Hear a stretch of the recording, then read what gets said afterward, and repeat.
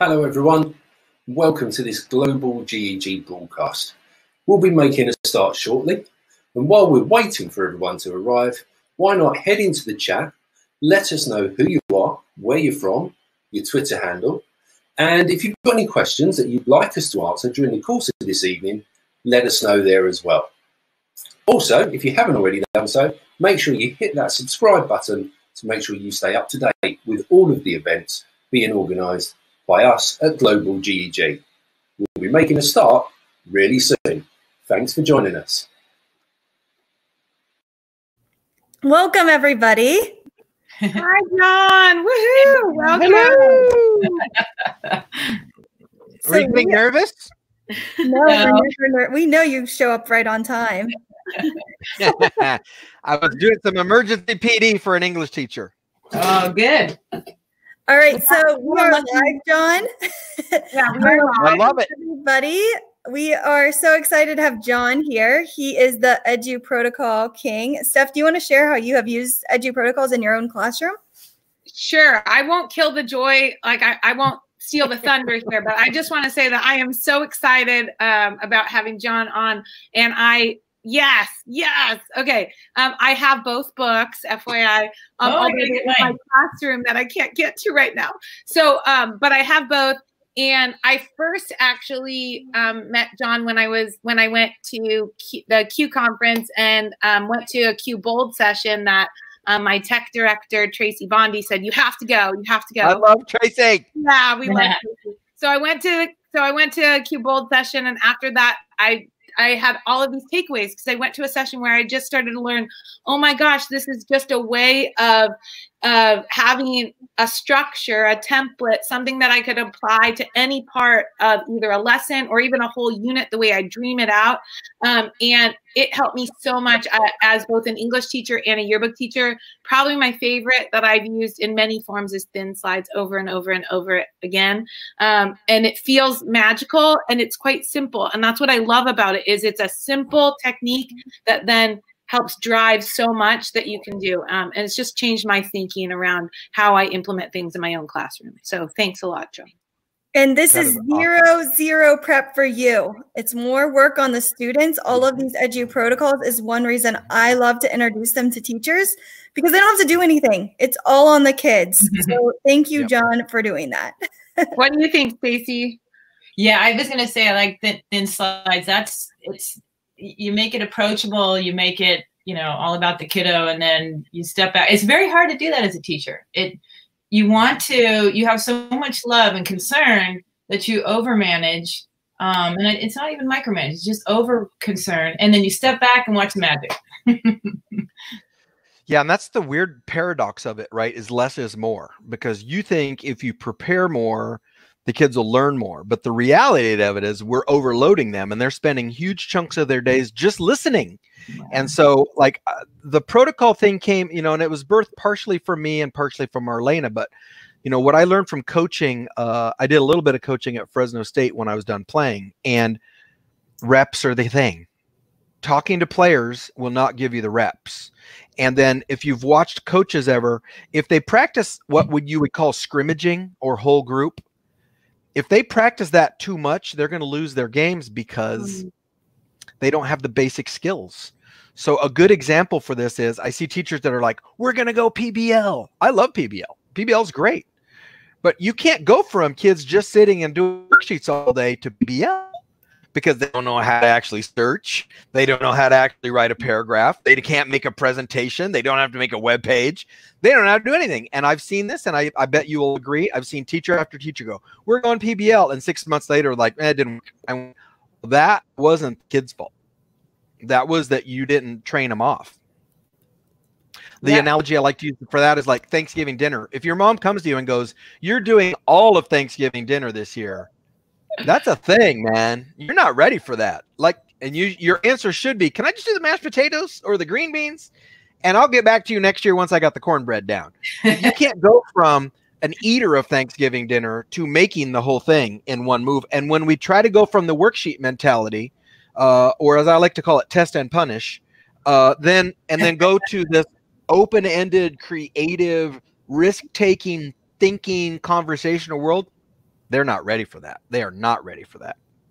So the beauty of this is that it gives you a step in, and it gives you a way to start to be able to do that. And as someone who helped to co-lead a project-based learning pathway at my school, as we take in new teachers or as we start to kind of bleed out from our own pathway and other teachers are trying things, the way that you just described that metaphor is exactly right. We'll say, well, why don't you try it out with one project or in one unit, and right? And then slowly they realize, oh my gosh, that was so much better. Now what else can I do? How do I think? That's the key word there. What have you got, right? And so to stay with the food analogies, have you had a friend drag you to a restaurant that you were not feeling it? Like you're like, bro, I don't want Thai food. Whatever that is, I don't want it. And then you're done with the appetizers and you're like, I think I'm food drunk. I think I need more of this. When are we coming back? And so I think we need to do the same thing with teachers and kids. You have to hook them with something cool and then give them time and then reel them in. And I tell people all the time to go from a straight up being a handouter or a deliverer of curriculum to fully enlightened teacher is really about a 3-year process. You can get really good in 6 months. But you only get to have the first week of the year one time a year, which means you're not going to be good till you've done it 3 times, right? So can I share a couple of quick slides? Would that be okay? My screen share? Yes, go ahead. Just in case there's some new folks in. And how do I chat with all these crazy people? Oh, yeah. Okay. So they're chat coming in like crazy. Yeah, there are a lot of hellos. Yeah, we'll pop them in there for you. When you're sharing your screen, you likely won't see it unless you're on 2 devices there. Yep. So we will. I have a gigantic monitor. I can see both. Oh, you're amazing. Okay. So this is, I want to do just a few slides to kind of set the pace for new people, right? That are like, this sounds awesome. What is it? So basically this is our motto: teach better, work less. Like we are not getting the results we should be getting. We are working super hard for basic results. And the basic setup is this. If you look at these 3 boxes, let me drop in an arrow there real quick. If you look at these 3 boxes, this is pretty much what most of us experienced in school, which was I'm going to get a lecture. I'm going to get questions at the end of the chapter. And then I will give you a grade someday. It's very variable ending to that, right? And so this is what we propose in Eduprotocols. Let's start with some work. I'm going to ask you 1 or 2 quick questions, 4 or 5 quick questions. I'm going to grade it and give you feedback now.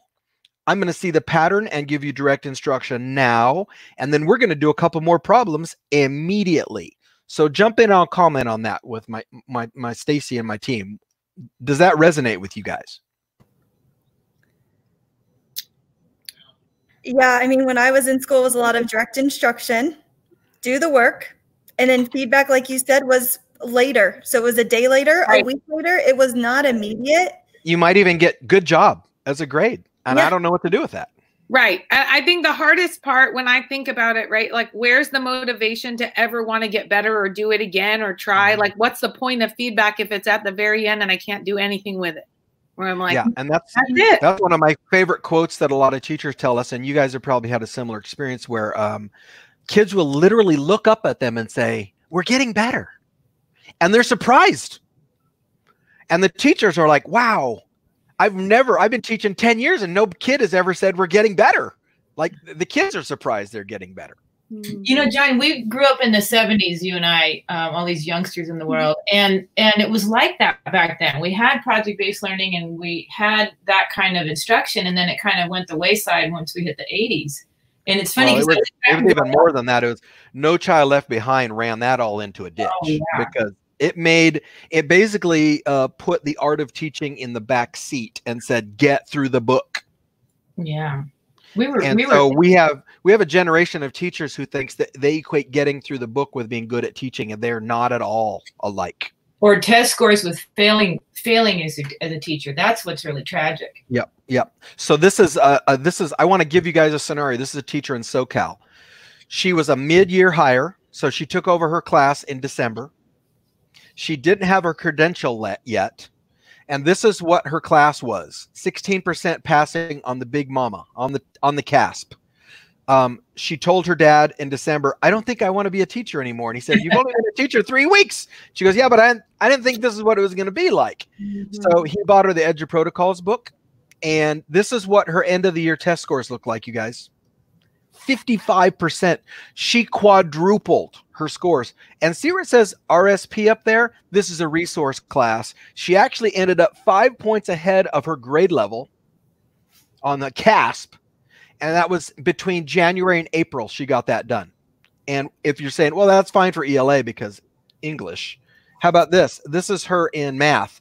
3% passing is what she inherited. And these are the same kids compared. Okay. She quadrupled the score in math. Okay. And this is the one I really like down here. Her nearly met went from 37% to 58%. So 60% of her class is within spitting distance of passing. I could feel good about that if I'm a teacher, right? And she said it was a breeze. It was super easy. This is Scott Nunes. He runs the TNT EdTech podcast. In his school, and this is now high school, their department went up 43 points on the CASP, which if you're from Texas, that's the TAS. They went up 43 points. Ladies, have you ever seen that in the newspaper? Superintendent announces scores up 43%. Never. No. Never. What it says in the newspaper is scores up 2.7 because they're trying so hard to round that to 3. So hard. Okay. Check this out. Students with disabilities went up 50 points. And he also said socioeconomic went up a ton. I wish he'd have gave me the number, but I'll go with a ton being good, right? So these are kind of the results that people are getting. So remember, this is the teach better part, right? Scores going up, up, up. And I'm going to throw Diane Mapes under the bus. She may even be in here at this point. 30 years in teaching, 0 photocopies this year. And that's where that sassy face comes from. Okay. 30 years in teaching, not 1 photocopy. And she told me that basically her whole class has A's because of the way that she's teaching now. I'm pretty good with that, right? And then this is from Adam Moeller. He's from Cincinnati. I had to share this. I did 8 parts today. My first period, his first period had 4 kids from last year that like looped through with him, and they totally terrorized the assignment. The other 20 struggled, and he said it was very interesting to see that.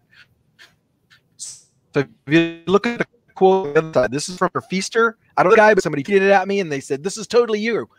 Frequency trumps duration for interventions. Frequency trumps duration in interventions and in learning any new skill. So here's another concrete example of what I'm talking about. Timed math. Usually timed math gives people a visceral reaction. There's a group that's super into it, and there's a group that hates it. But do kids need to know their times tables? Yes. How do we do it most of the time? They do their times tables, I collect them, and then I hand them back later. So when's the feedback and growth? Never.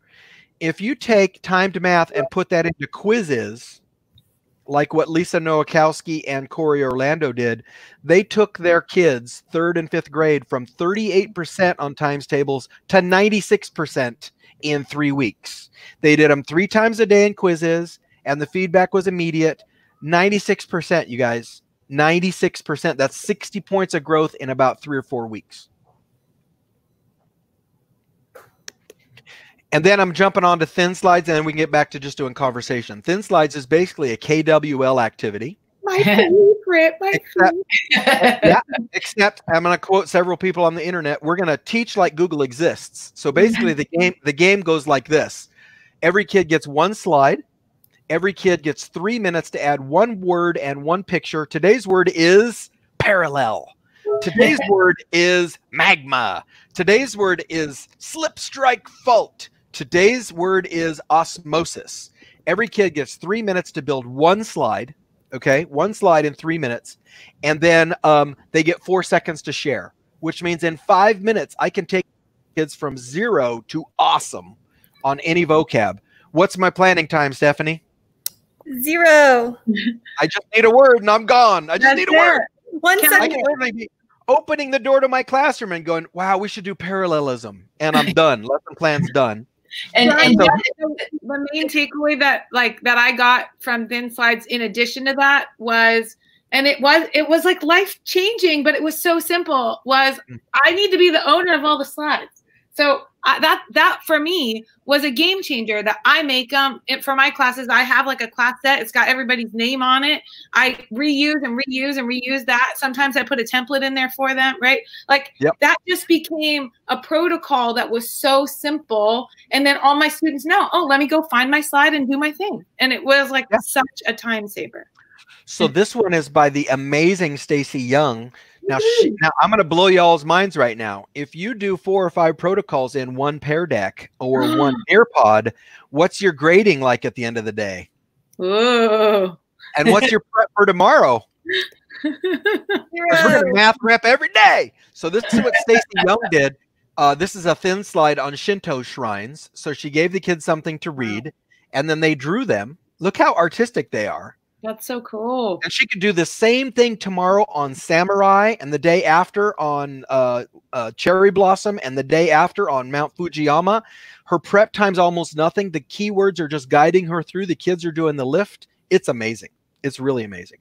So that one's that. And then the math reps, if you guys haven't seen this one, this math rep on the side here is one of the kinder level ones. And so what we're doing with math reps is 8 or 9 activities in one thing, and the only thing that changes is today's number. So if you can see their daily number, so this is the only thing that changes, right? So daily number, kids do the same work every day except tomorrow's 7 and the next day's 8 and the day before is 4, and we move them around.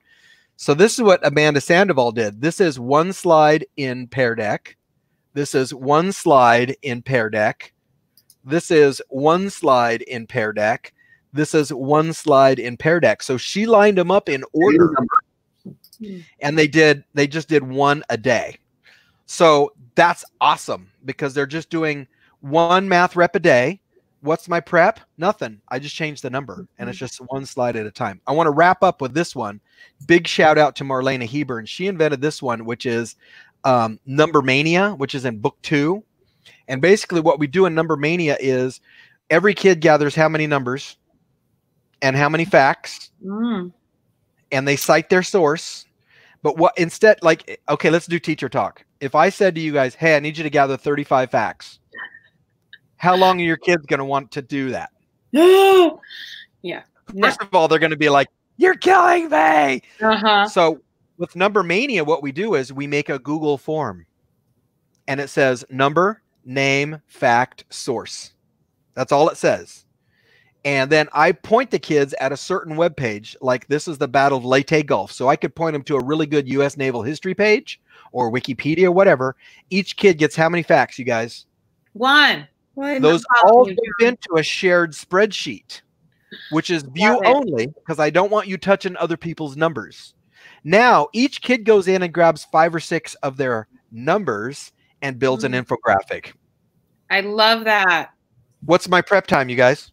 0. Once I have the form built and the spreadsheet built, I just clone, right? Yeah. So this is one example from Scott Petrie. His kids did it. And look at this is an AP class, you guys. And what a great way to actually model real collaboration, right? That we are all working towards something that we then can all use to create something after. It's real collaboration because everybody just needs one fact. And I've heard people say, oh, what if one kid doesn't do one? I'll know because on the list, he will get 0 points for fact collecting. Ooh, what if 5 kids have the same fact? We got 35 facts. Spread it around. If we get the same fact 6 times, I need to teach the kids to look better, or that's a really important fact. But there's no bad part. And then this teacher right here, I'll make this one bigger because of our format. This is Mrs. Palomares. Look what her kids did on Battle of Britain. Look at the differentiation on each slide. That's fantastic. Yeah, and this is one period, you guys. I've gotten this done in 30 minutes before with kids. And here's the best part. Here's the super crazy Eduprotocols wrinkle. This is the opening lecture. What? I'm not going to build up to this. I'm going to start with this because then they'll all be asking me about the Battle of Britain for the next 3 days. Here's one more example that's really beautiful from Jill Dahl. This was great. She had her kids researching whether juveniles should be charged for crimes or not as adults. So those slides right there are what the kids made in 1 or 2 periods. That's super legit.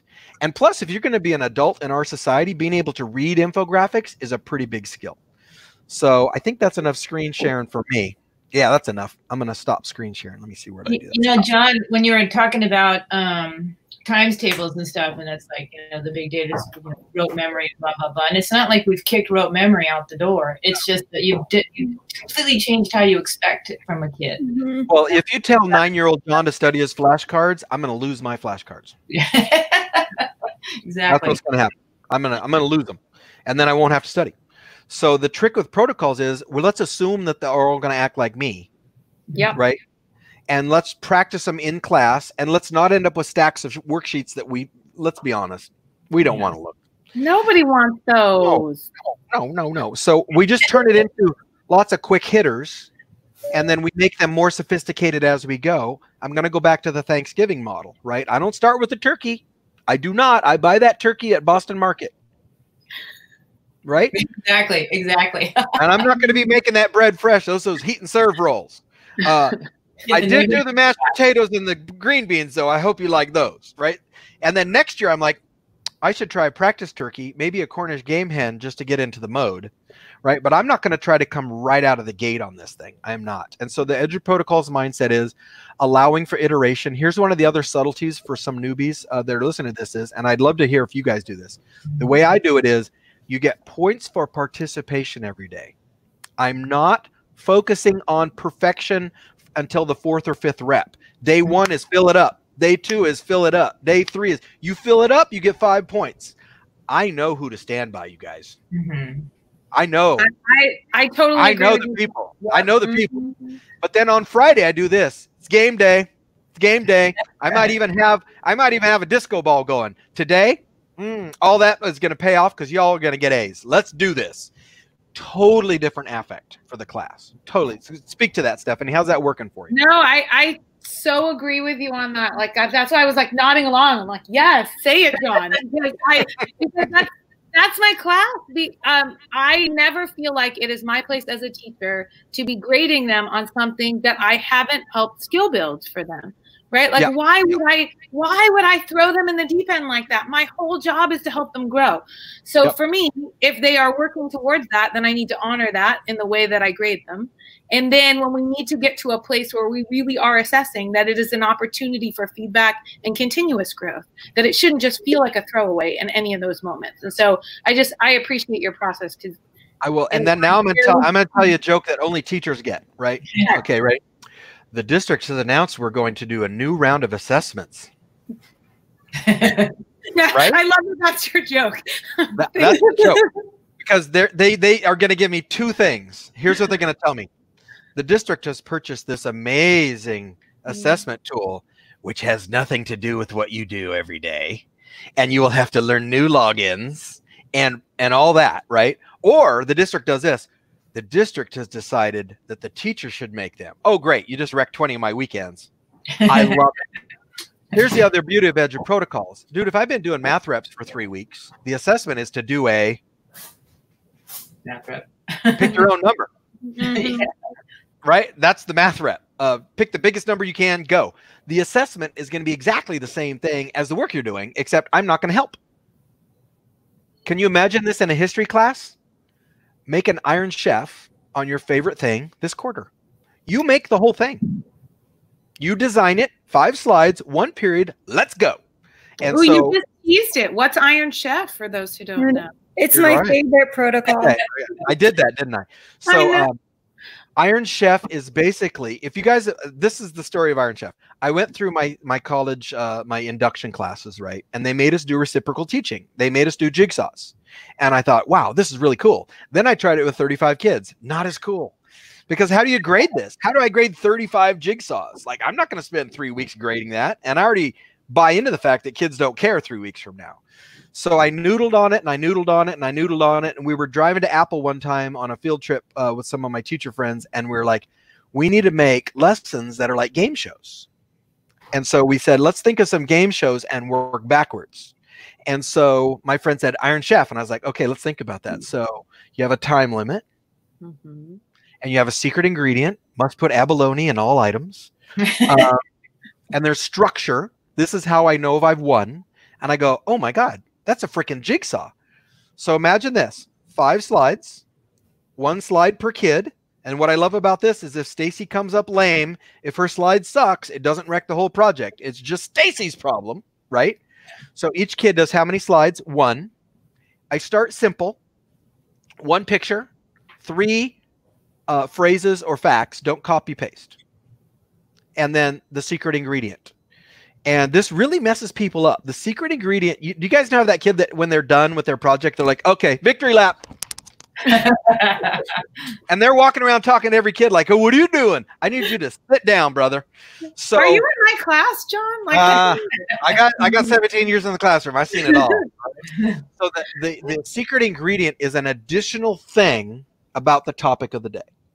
So if we were doing the history of In-N-Out Burger, which would be a great opening Iron Chef because kids are surprised at some of the facts, the secret ingredient for today would be your secret menu item. What's your favorite one? And if I get 97 animal style cheeseburgers, I'm like, y'all are boring. Where are the cheese fries? Where's the Flying Dutchman? Where's the onions 3 ways? Where's the affogato? I got that from David Terrio. Do you know you can get affogato at In-N-Out? No. Nope. They put ice cream in your coffee. We don't have In-N-Out in Ohio. Okay, well, try the Burger King. If they make you a milkshake and put some coffee. Same. It is not the same. So anyways, here we got way off point. But bottom line is a picture of your thing from the history of In-N-Out. So if you had the history, you might have the picture of the first ever In-N-Out Burger in Baldwin Park in 1954. Not that I'm a geek. And then you might have 3 facts. Burgers are 25 cents, 2 employees, off of Highway 10. And then your secret ingredient is onions 3 ways. Do you guys know what onions 3 ways is? Raw. They will give you raw, chopped and grilled, and then whole grilled, all on the one to get 3 totally different flavors. So each kid builds 1 slide. One is the history of In-N-Out. One is the most popular items. One is items that sold in the store, whatever. And so each kid builds 1 slide. I give them 10 minutes. And this is part of the hashtag panic now concept. If I give kids 45 minutes to make 1 slide, ladies, how long are they going to spend working? 2. They are going to, so 2 it is. If 2 is all you need at the end, we'll just skip that middle part and go right to the end. Panic now, you get, so I give them 10. I give them 10 because they have to do a little research. And then you start on something that's super entertaining first. The history of the Nike swoosh. Where do Pekingese poodles come from? You know, something goofy and fun like that. And then they get 10 minutes. Everybody builds 1 slide. So dig this. This is a very purposeful part of it. Kids roll into my class. 10 minutes in, everybody's made a slide. Each group gets 2 minutes to present. And this is the next thing where teachers screw up. You do not go to the front of the room. I don't got time for that. You just present right from where you're at, bro. I don't need the victory lap. I don't need the, woo, look at me. Where's the clicker? You share it to me. I'll be your clicker. You get 2 minutes. Shut her down. Because I want every group to have presented and built within about 20 minutes. I still have 30 minutes left to clean that mess up. There was one question. Oh, sorry. When you're done, Steph, go ahead. I use that time trick with everything. Oh, yeah. Like, it's not even an Eduprotocol, and I'm just like, nope, we're only going to do 10 minutes. And then if they need more time, maybe I will give it to you. And see, I never do more time. What I say is tomorrow's going to suck less. Yep. Yeah. And that's the power of the reps. That's the power of the reps is they get to see where they failed. I don't want them on the bus tonight going, yeah, Corippo, he messed me up, man. Corippo, he enough. I don't want to do more Iron Chef. I don't want that. I want them going home saying, I'm going to kick that thing's butt tomorrow. I see what he's doing. I see where you're going with that. Yeah. And so they know that. So there's this sweet spot. And it's also, I need to say, because there are teachers that have a lot of empathy for kids, it is also not about rushing them. It's about what is the sweet spot? Enough time, but not too much. I never give them extra time, though, because once you start that, it is if you give a mouse a cookie, it all day. Yeah. So try it, Stephanie. Just tell them, you'll do better tomorrow. 5 points for playing. You'll do better tomorrow. I often say where you are is where you are, and we're just going to go with that. But there was a question in there that I thought would be a good almost transition from Dr. Ed. He asked, what does the transition from a quick entry to a more depth through inquiry look like? Or I'm assuming from that. Okay, so you have different protocols for different levels. So thin slides is just to get the vocab word in. Fast and curious is just to get the concept in. All of those things predate lecture. Your lecture will be twice as well listened to. Can I get an amen from the crowd? After the Iron Chef, they want to talk all about it. All right. So I'm giving you guys some of the easy protocols, and I love that Ed asked this question. There's two answers to this question. One is I keep adding complexity. So imagine what I just said for Iron Chef was 1 picture and 3 facts and a secret thing. If I'm Scott Petrie teaching AP history, it could look like this. I need a title, I need a subtitle, I need 2 parentheticals, and I need textual evidence.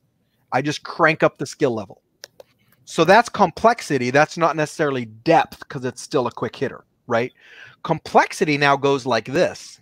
Enter the mini report, or as Kim Vogie calls it, essay that don't hurt. I love that title. And so the mini report is basically what we do. It's almost like a Scrum activity, because what I do is I give the kids guaranteed information. They break it down in a group. I moderate it at the whiteboard. We make sure that we have 5 or 6 facts in each of what are called the focus areas. And then that's today's work, is to basically build out everything for 1 paragraph today. Tomorrow, we'll build out the 2nd paragraph, 3rd paragraph, 4th paragraph, right? And GEG Kentucky, yes, worksheets do suck. Thank you for that. If you want another acronym, though, that's more parent friendly, call them shut up sheets. That's also and Hans Tolman in there. So love you, Hans. So imagine this.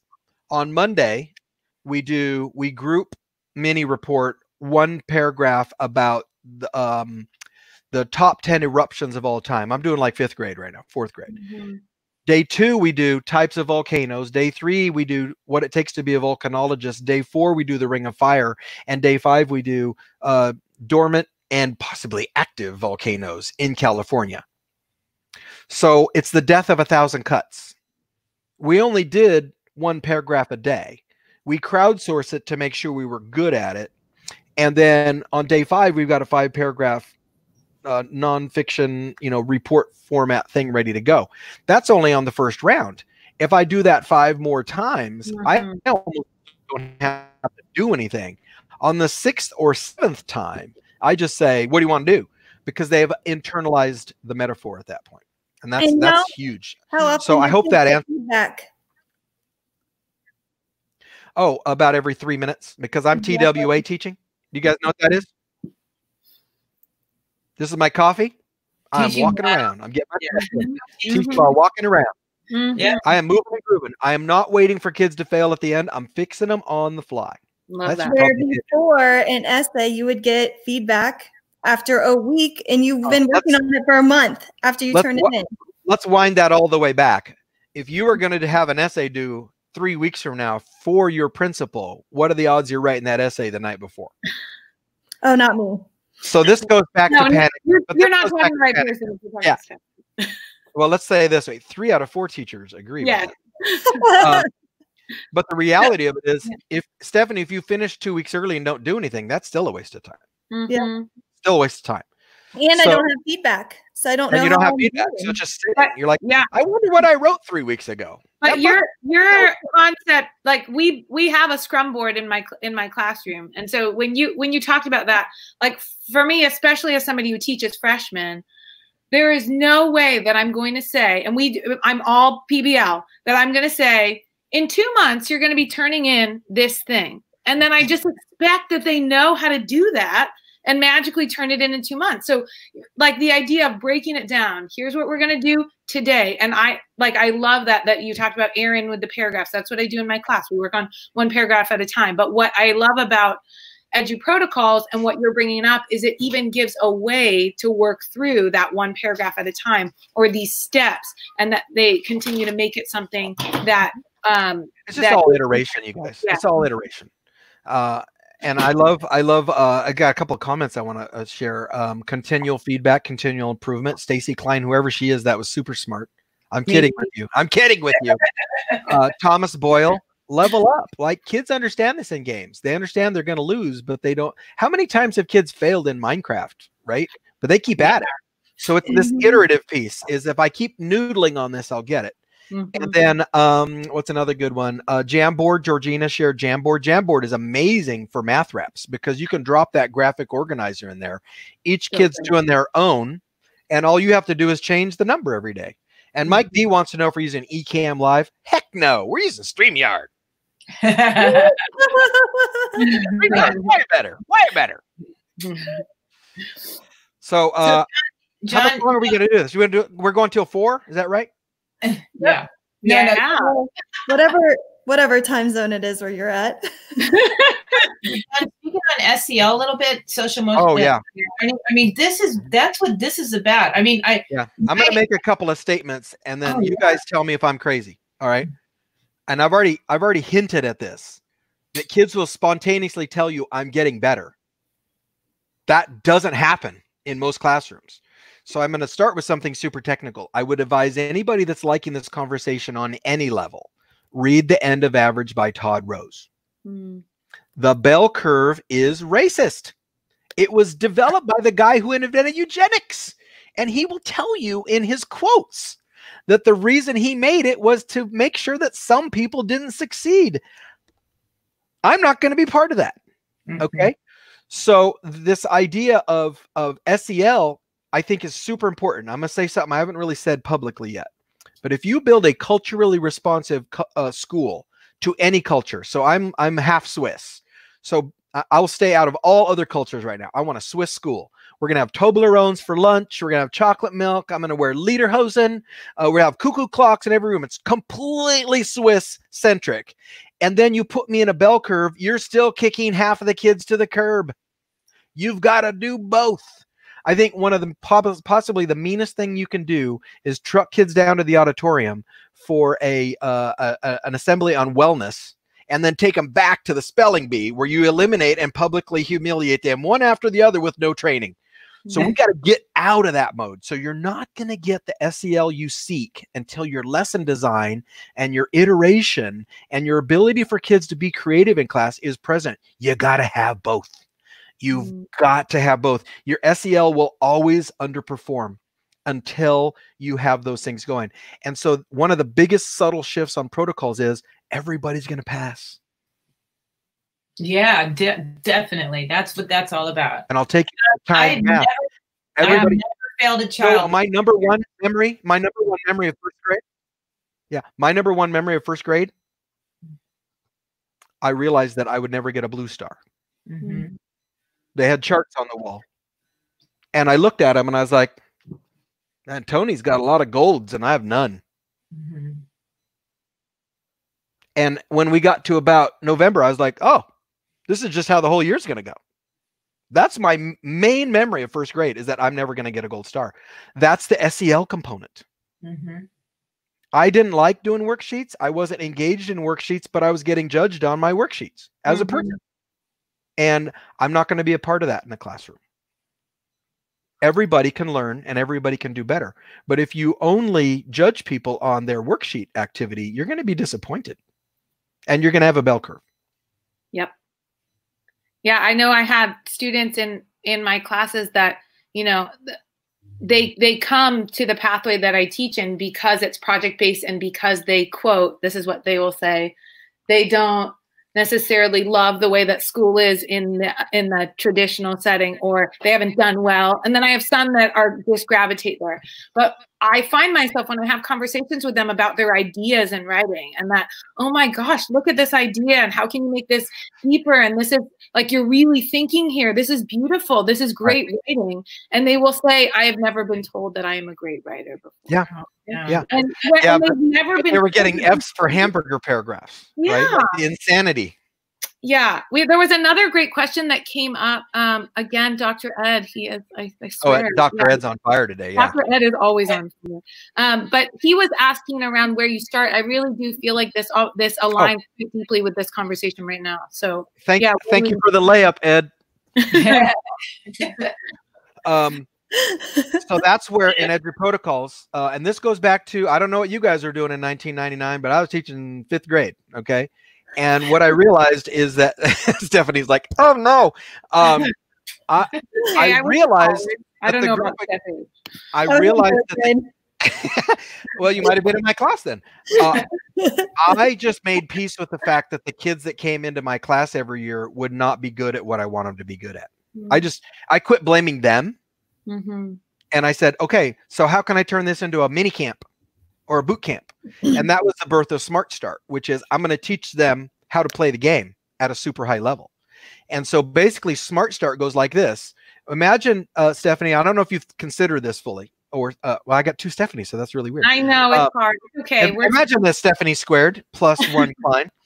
Imagine if you did thin slides every day. Today, favorite musical artist. Tomorrow, favorite shoe. Next day, favorite sports ball team and why you don't like sports ball.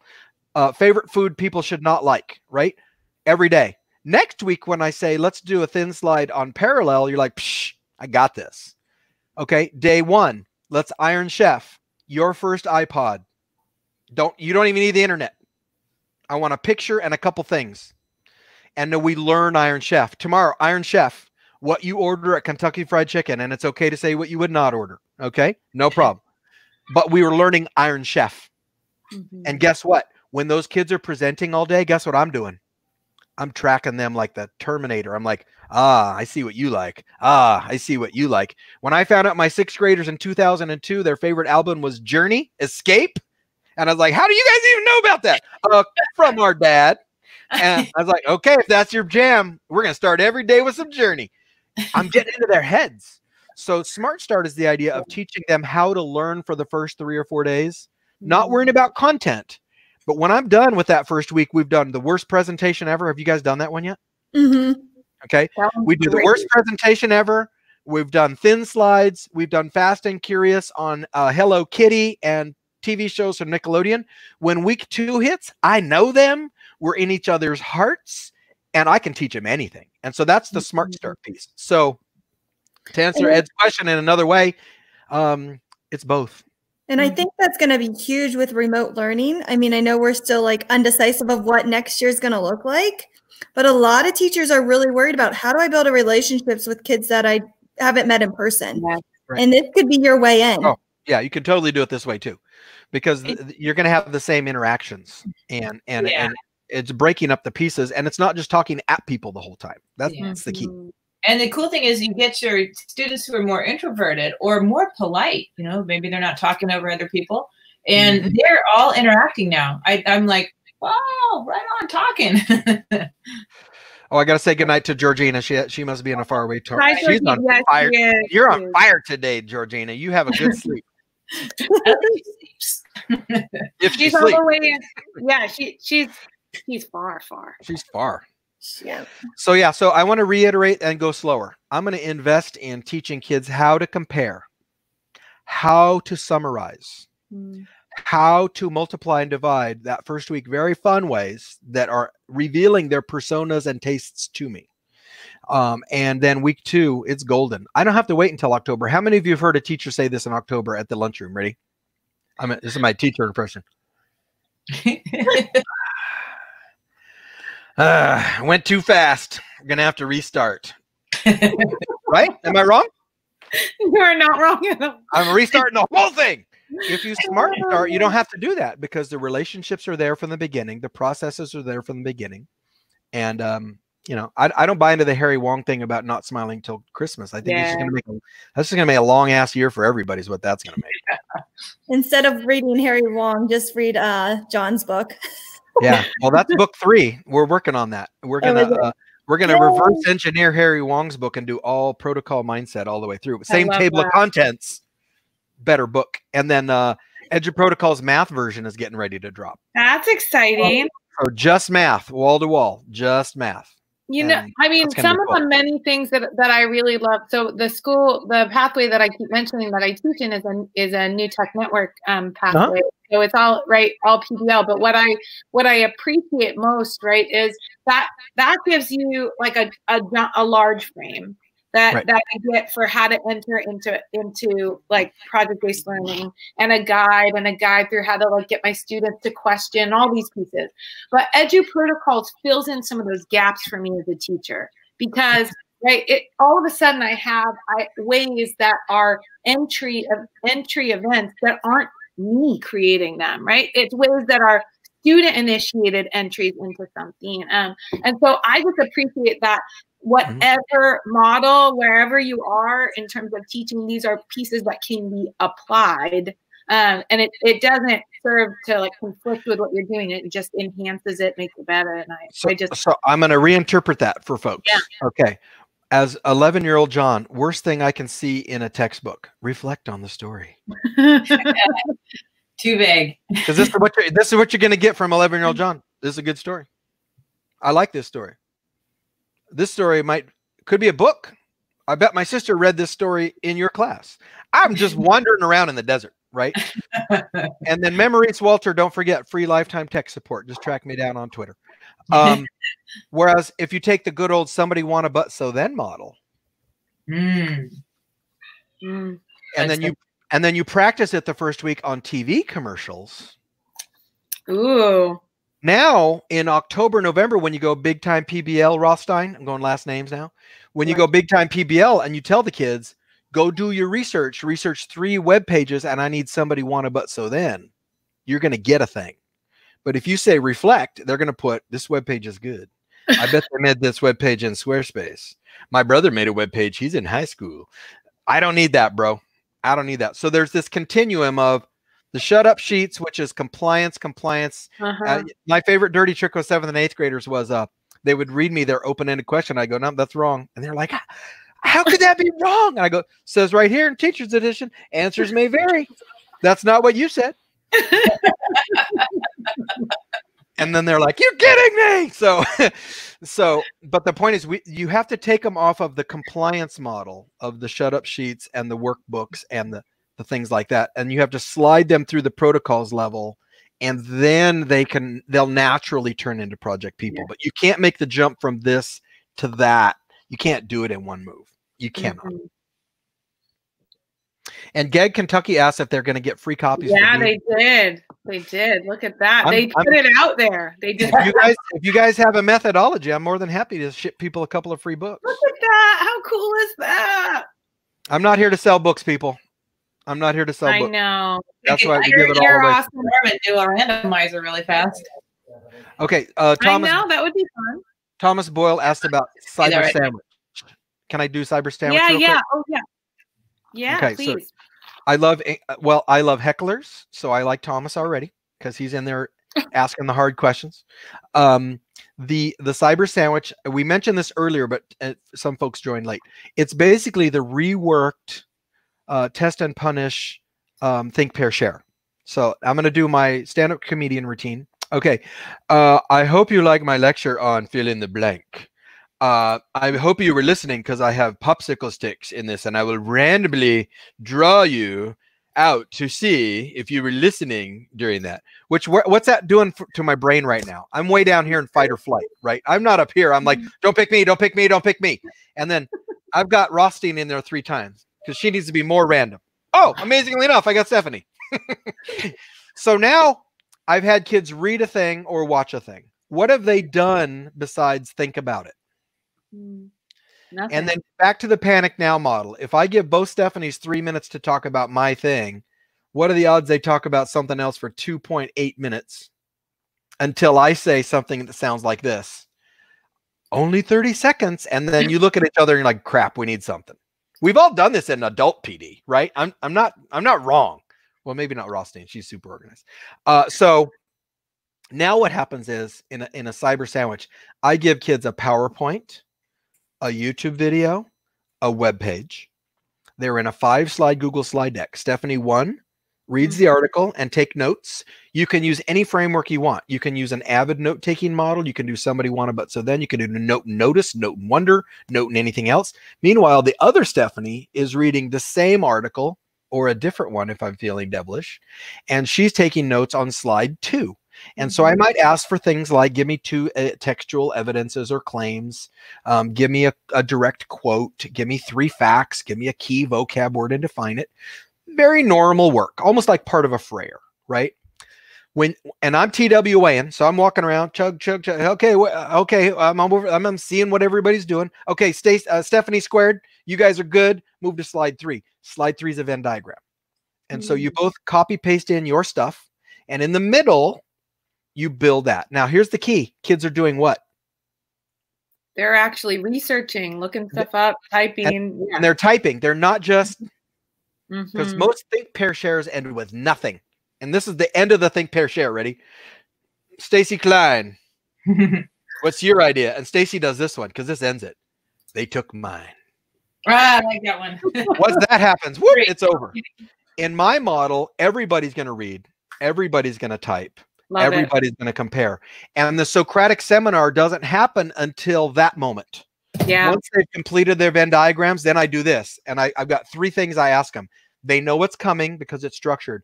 I need big idea. So I use a little mind blown emoji. Big idea. Number 2 is Bazinga. Bazinga is a string of facts. Give me 3 cool facts. So one is a giant idea, but the other could be 3 cool facts. And then the other one is, you know, the little girl GIF where she's doing like this? And so that one is, we had nothing in common, but tell me why. Okay. And so each group reports on that. They know it's coming. It's not a surprise. Everybody's going to share. Everybody's going to share what they typed. Now I clean up the mess. I clean up misconceptions. My 6th graders one time tried to tell me that the ancient Greeks invented sandals. I was like, bro, if you can find out on a web page, you're going to make $20 US right now. And I gave them 2 minutes to try to find it. And at the end, they were like, okay, Corippo, we couldn't find it. You're right. So let them do that, right? And so then at the end, after we Socratic and make sure everything's cool, guess what? You each write a quick paragraph. And you just cyber sandwiched. What grade level, Stephanie 1? I'm grade level 9. Okay, Stephanie 2. What subject? Let's do math. Doesn't matter. Still going to cyber sandwich. Let's do this. We talk about non-Euclidean geometry, but when do we ever learn about this Euclid guy? Because he's a person. In 15 minutes, I can have my kids talking about Euclid, right? Stacy Klein, what subject? Science, 8th grade. What grade? Okay, 8th. Oh, you weren't supposed to do that. Okay, science, 8th grade. Let's do some cell division. Do you think your slides are really different than the cell division slides at Harvard? I bet they aren't. What's my prep time? I put in a link. I share it. We're gone. Okay, give me another grade level. Give me another subject. We'll do it again. Let's do 10th grade history. 10th grade history. Battle of the Bulge. Let her rip. Love it. And I'm not going to show them the crappy movie of Telly Savalas. It was really bad. And so Thomas says, sounds good. Thomas, I will be, if you go to eduprotocols.com, there's templates you can download. And if you look at the hashtag for Eduprotocols, there's people sharing them like crazy. And if you do teach some history, definitely check out Number Mania. Also a great option. If you want to win a copy of Eduprotocols, fill out our form, and then I'll put it in the random name wheel, and then we'll pick a couple winners. And then I'll do my bad teacher impression, and I'll mail it to you someday. Yeah. I can even share my screen when we spin your name. Oh, I love it. I love it. Okay. Other questions from the audience? I have a question. We know you're going back to the classroom, Jon. You just announced, I think, yesterday? Yeah, I watched that Facebook live. What Eduprotocol are you going to use first? Ooh, good question, Steph. Wait for you. I feel like probably Fast and Curious and Thin Slides. I think it'll be a 1-2 punch. Fast and Curious and Thin Slides, because it's the success rate's going to go floop. And then when I teach them how to make better slides, the buy-ins are pretty quick, right? So those are probably my first 2. My goal is going to be to do probably, I'm going to pick about 5 or 6 and do the same ones every day. All week long. There's a question about where the form is that you mentioned. I dropped it in the chat. I think you might need to drop it here. If it was, I think it's in the private. No, it's not in the private. No, it won't. It won't let you put it as you if it's a link. So And then the book I mentioned earlier that I think is super critical to this mindset is The End of Average by Todd Rose. It's, you guys, you will feel like when Neo in the Matrix, remember when he breaks the code and everything and he can see the world for what it really is? That's what you'll feel like. You will be literally going, oh my God, I have had this crazy mean filter on for my whole life. And it's amazing. Basically, I'll give you another little snippet from it. It turns out that the book that they use for criterion reference testing, does that sound familiar? Yeah. And the book that established that, if you read the forward to that book, it says this book is invalid because you cannot test for intelligence in one try. But given the scale of the need, we're going to substitute millions of results and average those. It literally says that in the forward of the book that has us under its thumb for test scores. You can average the like insurance for car insurance. That works because that's the average behavior of a group. But you cannot look at a GPA and determine somebody's success because people, there's three main themes in it. It's jaggedness, which is you don't see people's talents and they're varied. Just because I'm good at math doesn't mean I'm good at statistics. Just because I'm good at English doesn't mean I'm good at spelling, right? So it's jumbly. The next one is pathways. Most of us have gotten where we are in a non-linear fashion. Can I get an amen? Amen on that one. One of my favorite things to do is get a room full of superintendents and go, how many of you were not 4.0s? And on average, about half of them are not 4.0s. So then I do this. So how could you become a superintendent if you weren't a 4.0? And then I do this. How many of you were emergency credential teachers? Usually 10 to 15%. Wow.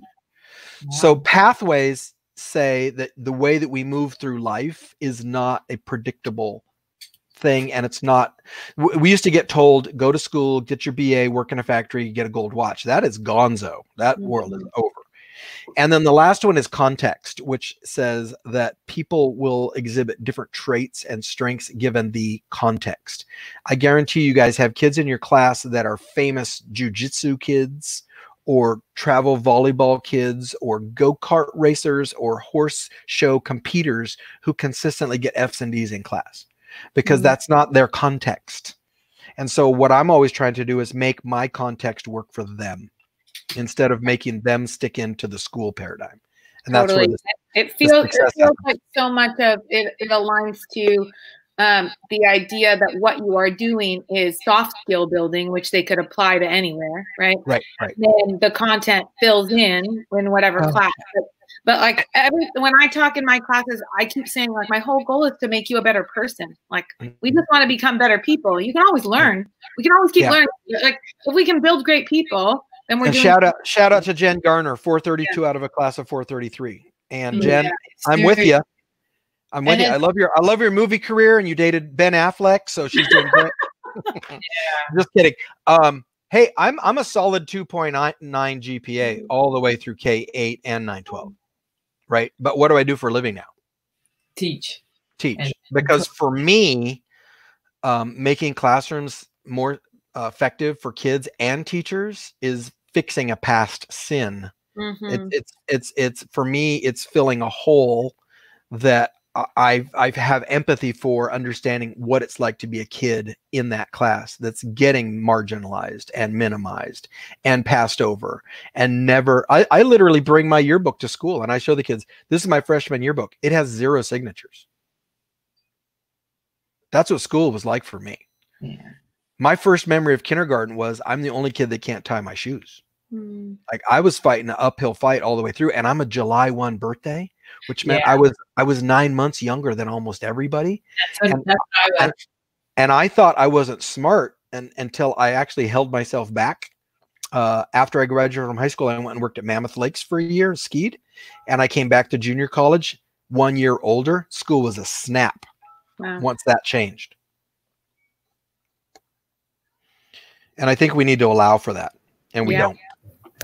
And the bottom line is you can get into a CSU, California State University, with a 2.8 GPA. So why are you squandering your youth on a 4.2 that is possibly going to earn you nothing? There's got to be a balance point of there. I'm not denigrating people with a high GPA. What I'm saying is that's awesome. Like my one daughter, she's a 4.2. She loves that stuff, right? My other two kids are educational minimalists. They're like, what's the most I can cheat and still feel good about myself?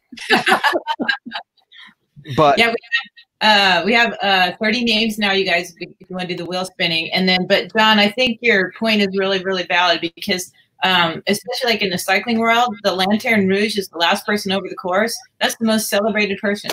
Sure, the first one is very, very heroic, but the last person, and my husband always says, you know, that person worked twice as hard as everybody else on the course.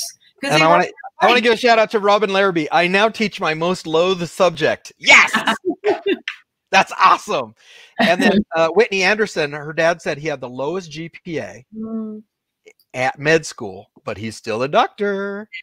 Hey, George Patton almost flunked out of West Point. He ended up okay. Yeah. MacArthur's mom, Douglas MacArthur's mom, when he was at West Point, she rented an apartment across the street from West Point so that she could see in his window to make sure he was studying. Wow. We cannot judge people on the norm, right? Because a GPA is not, if you look at the Herbert Hoover poem that he wrote, which is the persistence poem, there's one in there that says the world is full of educated derelicts. And I hope it's not that bad nowadays, Herbert Hoover. But just a degree is not a guarantee of success / happiness / money. Notice how I didn't say be rich, right? Because I see kids spend $200,000 on college, and what do you get out of that? Sometimes not very much. Sometimes they switch careers. Sometimes they're teachers now. Like, I love this story. My wife was visiting a classroom as an AP classroom, and one of the high school kids said, "I'm going to UC Santa Barbara to be a kindergarten teacher." And big props to the AP teacher. She's like, "Honey, nobody needs you to go to a UC to be a kindergarten class teacher. They don't care. Go to a CSU, save yourself $100,000. You'll be fine. It's fine. It's all good. You'll be fine. They need teachers. You're going to get a job. Save yourself $100,000." And I agree with what memories just popped up there too, is that teachers who struggled in school have empathy because they can understand it would be like if you've ever had your order screwed up at Starbucks and then you work there, it makes sense, right? Hey, Steph, when you're ready, I'll share the screen. Do it. So just grab that Sheen Square. I'm going to grab that Sheen Square now and try my square. I think that's what we can call it from now on, Stacey. I actually like it. Okay, here we go. Hey, this is as easy as Zoom, thank goodness, since it's the first time I've been on StreamYard, y'all. Okay. Look at you. Fancy wheel and everything. We learned how to do this on OCQ, Jon, at our little ed tech. So much stuff. Looks like, oh, Jaron. Oh, Stephanie. Okay, so Jaron. Jaron Petalunga. Okay. I tried to be nice. I didn't put myself on it. I know, me too. Why? I put myself on there. I knew she would. I knew she would be the first one to put her name on there. Okay. I'll send you guys the new book when it comes out. Cool. And Jon, did you want to do more than one? Yeah, we can do another one. Let's get crazy. Okay. Woo! Book with an S on the end of it. Whitney, is it Whitney? Is it Whitney? Wow, that's high drama right there. Congrats to the winners. That's straight up Price is Right drama. Thanks, Jon. Yeah, thanks, Jon. That was awesome. You're welcome. Session. It like such a pleasure to sit in. I felt pretty privileged to get to sit in this little space and talk to you, because for other people, I mentioned to Jon that like my claim to fame is that I find myself always sitting behind him at different conferences, so I'll tweet the back of his head. The back of my head. I love it. I need to make a t-shirt of that. Can we all the back of your head, Jon? Yeah, this is the first time that's what it always looks like. But today I got to talk to the front of your face. So I was so happy. That is awesome. Well, let's do a recap. Let's do another show in a couple weeks. I'll get Marlena in here too. We'll do the whole fam damly. We will. That would be amazing. Yeah, we can't thank you enough. So congrats Congrats to the winners. There's lots of, and I know John mentioned it, but if you go there, like you can download a bunch of the free protocols that are out there. If you don't have the book, if you want to get started, that's how I got started before. I'll tell you how hardcore we are on the free part. We routinely scan teachers pay teachers, and if we see Eduprotocols being sold there, we ask people to either make them free or take it down. Because these are not to be sold. They are not to be sold. That's awesome. Agreed. All right. Well, make sure you leave us feedback at the bit.ly. It's GEG Global feedback. Make sure you capitalize. It's also in the chat. Thank you so much for watching. And this was amazing. I learned so much. I feel like I learn every single time more and more. And I cannot wait to try this out next school year. Oh, and John, people want to know when is Math Protocols dropping. Like people, we don't know exactly. I'm sorry, Jen, we don't have an answer yet. The writing is done, so it's all in. Okay, the writing's in, and we're co-authoring with Lisa Nowakowski, the birth mama of Math Reps, and Jeremiah Roosh, who's one of the hot roddest math teachers I've seen. They've both been protocol people for years, but they're math people. Marlena and I are not math people. So we're supporting the book. The book is written. Now it needs to go to the editors. And I'll tell you, on the last book, we had 7,200 edits. So it'll take a little while, but it's published on demand. So once we are locked in, we're gone. So we're hoping to have it drop before school opens. That's our goal. But the basic thing is in. I think I read your second book before it was published too. I did. I got it right when it came out. I was so excited. And then just to close up, I want to quote my co-author Marlena. She said, that, you know, the Eduprotocols aren't complex, but there are lots of nuances to get it right. And a real life example that we had was, we tell teachers to do the fast and curious. You do your quizzes twice until they get it right, and every day twice till they get it. And one of the teachers that we went back and visited about 2 months later said, I like the fast and curious, but it takes forever. And we said, well, what do you mean? It should take like 10 minutes. She goes, oh no, I just have my kindergarten kids take the test over and over again until they passed. It takes like an hour. And we're like, oh, so close, so close. No, twice a day, not until they pass. So it's a lot like a grilled cheese sandwich, right? I can teach you to make one pretty quick, but then maybe you want to add some Parmesan to the outside, and maybe you start experimenting with mayonnaise on the outside instead of butter. That actually works, by the way. There's a lot of nuances to get the golden crispy crust that you are looking for. And that's the fun part of this, is you can make a grilled cheese pretty quick. And then you can come back tomorrow and go, that was really good. I wonder if I used Gruyere, how that would be. I wonder if I had pickles. And so that's part of the magic of it. It's like cooking, where you're just tinkering and tinkering and tinkering always to make it better, and then sharing with your friends. Hey, look, I made a triple-decker grilled cheese. And Stephanie squared are like, what? We never thought of 3 decks. And then Stacy's like, that's nothing. I have 4. And that's the beauty of it, right? That's the cool, fun, the riffing. It's like music. It's like hip hop. It's like jazz. We're changing things and adapting and adding new spices, and it's super fun. Thank you, John. I'm going to let you have the last word. So okay. Thank you so much. Thank you, everybody, for joining us. And we can't wait to schedule the next one. Maybe we'll do that right after this. Yeah. All right, Avid, what is happening in June? What is happening in June? Oh, level 1 boot camp. Make sure you sign up for the Google Level 1 boot camp. Woo, and we're going to watch a quick video to close us out about the boot camp.